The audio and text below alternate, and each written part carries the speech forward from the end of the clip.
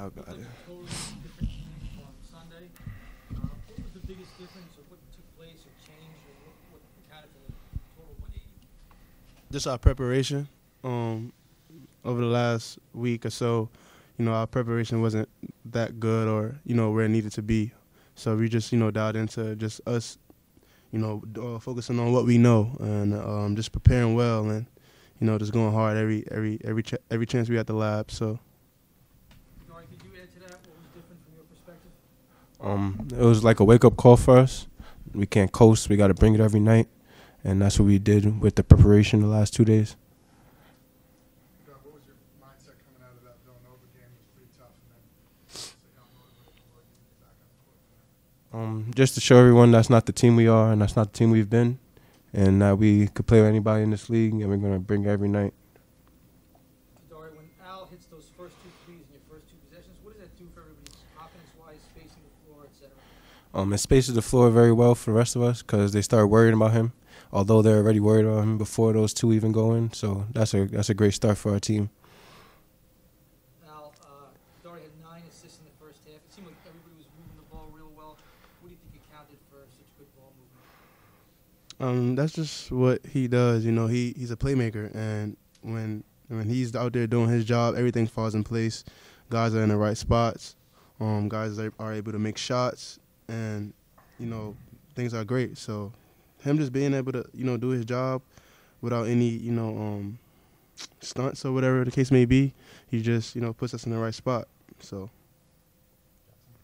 Kadary, can you speak on your connection with Xavier? He steps in one season, you guys look like you were exactly the same pick and roll was working. It started in the summer, just welcoming all the new guys in and just taking our time, learning each other, playing with each other. And he's a big vibes guy, so I feel like that also plays a part into it. Kadary, you were obviously distributing fantastically, especially in the first half tonight.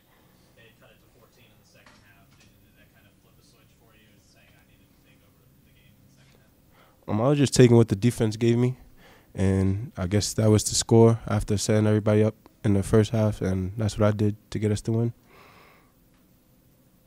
Isaiah, you were called upon, obviously, to play a big role tonight, especially with Dre down.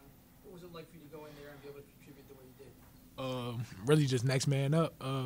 Dre took a hard fall, and that was it, just next man up. I just had to come in and do what I had to do. For Al or Kadary on Isaiah, what do you think of what he's done, and how much do you feel comfortable with him coming in that spot? I feel like those games where I was out and he started, that was big for him, and that's what you're seeing right now, the continuation of that, him getting those reps and being able to help us down the stretch. Yeah, just falls within like the preparation. We're making sure, as the captains, 3 captains, me, Dre, and Kadary, we focusing on making sure he knows where he's at on the defensive end or the offensive end. We making sure he puts in the work, because we know it can be a chance where your name get called, and he stepped up to the plate. So. Guys, you got a couple days off now before St. John's on Sunday. It's an arena.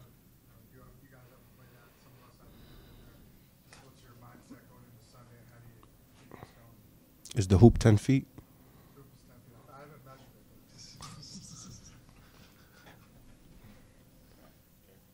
Kadary, did you have any idea how many assists you had? No, I was just having fun. You had 13, and Shah's career high was 14. I'm just telling you, I'm not asking you. I thought that was interesting historical note. All right, thank you guys. Appreciate it.